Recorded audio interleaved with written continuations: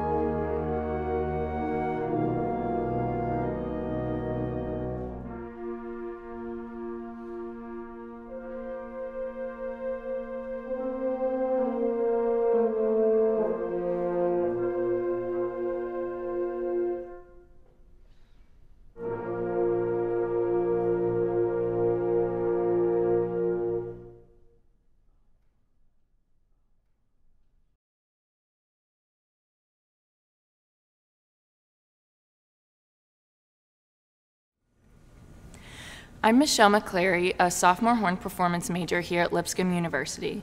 The next work, performed by a chamber group of the Lipscomb Wind Ensemble, is Frank Ticheli's Vesuvius. When discussing his work Vesuvius, Dr. Ticheli has the following to say. Mount Vesuvius, the volcano that destroyed Pompeii in 79 AD, is an icon of power and energy in this work. Originally, I had in mind a wild and passionate dance such as might have been performed at an ancient Roman bacchanalia. During the compositional process, I began to envision something more explosive and fiery. With its driving rhythms, exotic modes, and quotations from the Dies Irae from the medieval Mass, it became evident that the bacchanalia I was writing could represent a dance from the final days of the doomed city of Pompeii. I hope you enjoy Frank Ticheli's Vesuvius.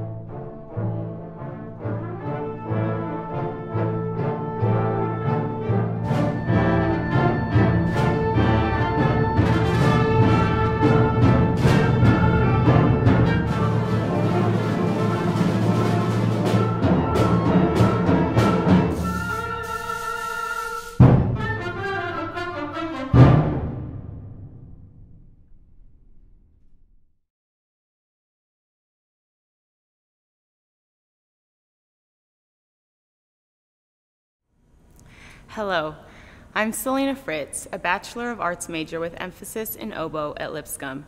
The next work that you will hear is Sharp 9 by composer and professor of composition at the University of Texas, Austin, Omar Thomas. His work, Sharp 9, is a work for adaptable instrumentation that focuses on developing improvisation skills over 12-bar blues. The work pays homage to jazz cornetist and early jazz pioneer Charles Joseph Buddy Bolden and is in a New Orleans-style march. You will hear solos from Seth Peterson, Kobe Ward, and Sam Pearson. We hope you enjoy Sharp 9 by Omar Thomas.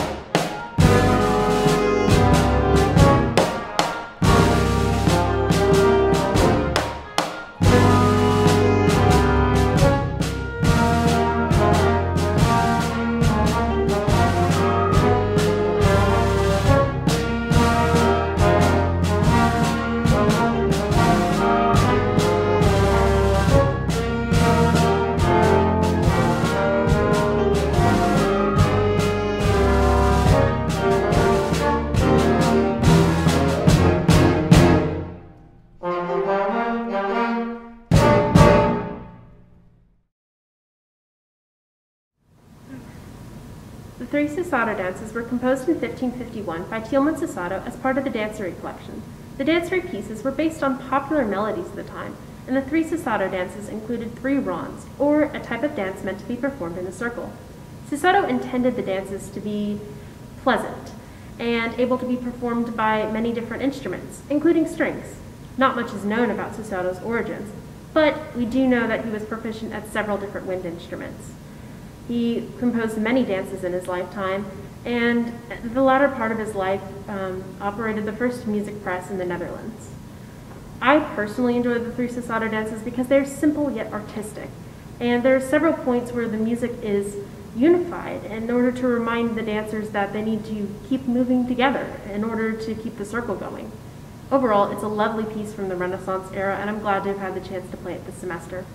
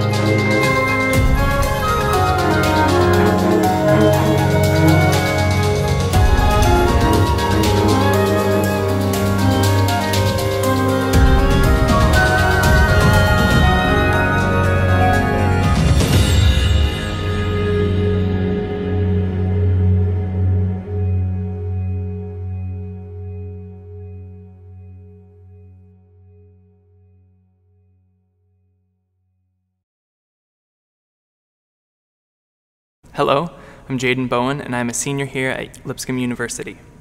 The next work you will hear is a movement from Frank Ticheli's Cajun folk songs. We will be performing the second movement entitled Belle, which has been reworked for adaptable instrumentation.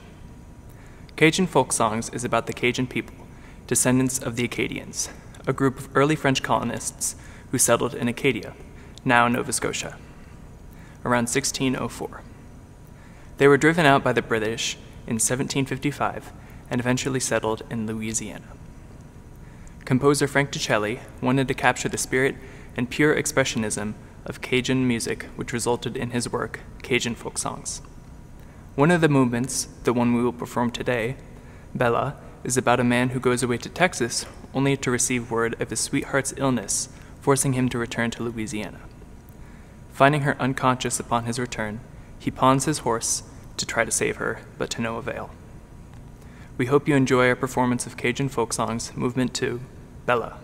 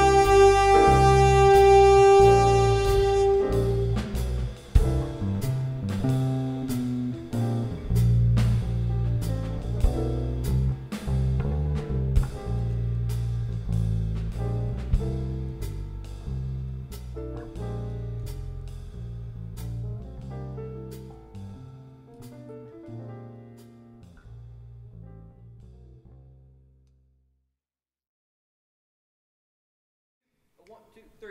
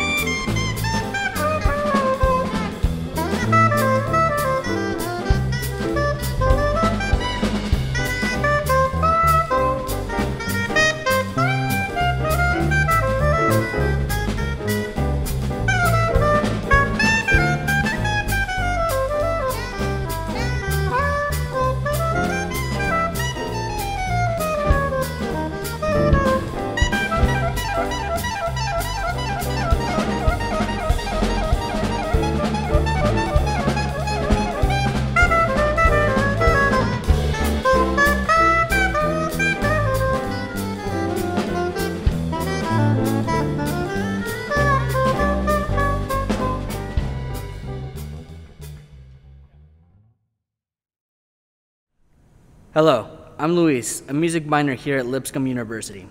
The next work you will hear is Let Me Be Frank With You by composer John Mackey.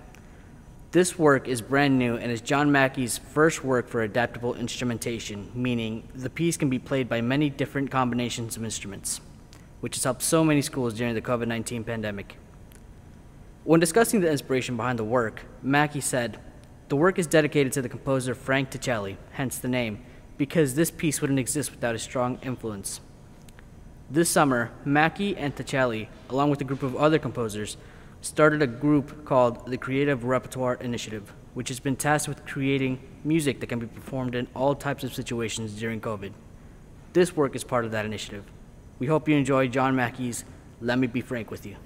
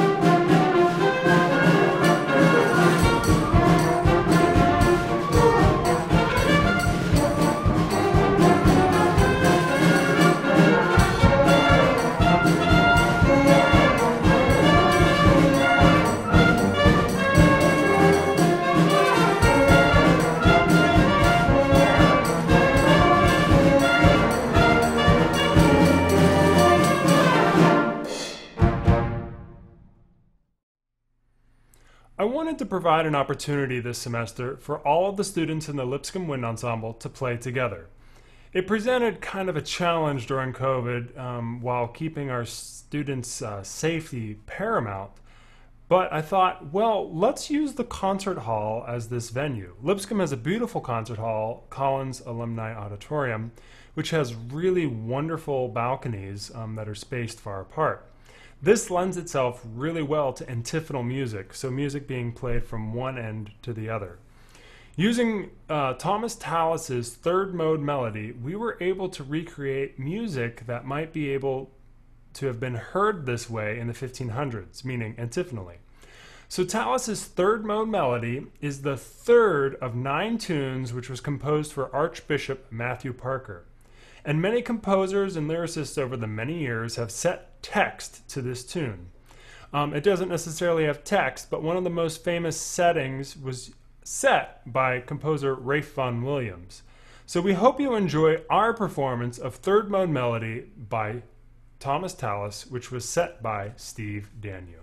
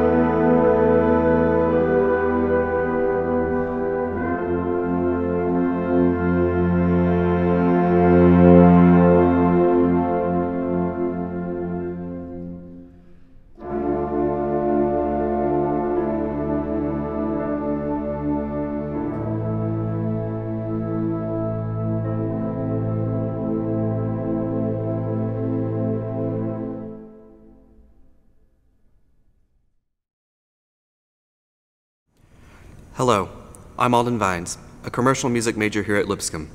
Finally, to celebrate the up-and-coming holidays, we present to you The Holly and the Ivy as arranged by Ralph Carmichael. In 1961, the Stan Kenton Band recorded an album of Ralph Carmichael's arrangements of traditional Christmas tunes for Capitol Records, The Holly and the Ivy being one of them. The original arrangement included the use of a mellophonium, a unique instrument somewhere in the realms of a French horn, trumpet, and saxophone sound, extremely hard to tune. Today we will feature the Lipscomb Wind Ensemble's French horn section playing the mellophonium parts. And from all of us at Lipscomb, we wish you a very Merry Christmas.